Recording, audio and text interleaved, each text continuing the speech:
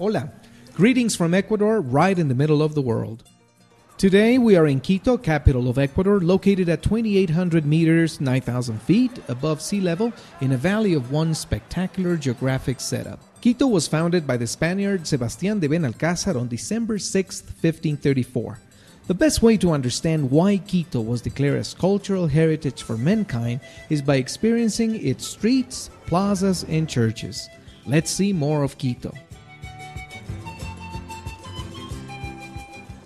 The moon overlook point shows us the unique geography of Quito, including its famous historic center.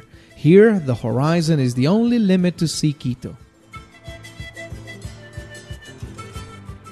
While walking in the historic center, we find the Benalcázar Plaza.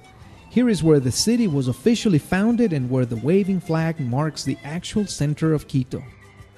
Part of Quito's history includes the San Francisco Square, its church, and convent. Best way to experience this is by relaxing right at this icon of Quito. San Francisco Church took almost 50 years to build, and many legends surround this place. In fact, legends and traditions are part of Quiteños' lives. Let's see the outstanding art of this church and the efforts to preserve it. Amazingly, 70% of the altar's gold leaf has been restored. Quito's treasures include La Compañía Church, built by the Jesuits. It has high Moorish influence, and at some point in history, it was society's daily place to gather.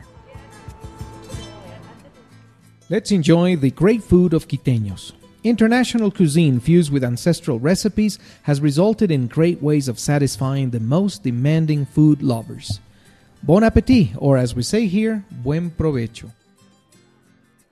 Few steps away from where we ate, we find Independence Square or Plaza Grande.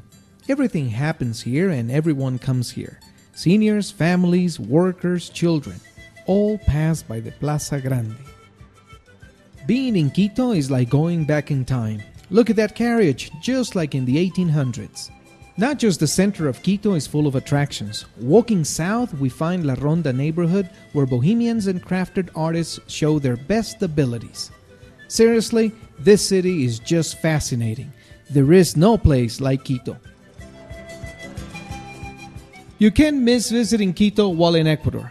This city, its history, traditions, architecture, and especially its people will leave you enchanted. Come to the only capital in the middle of the world, Quito.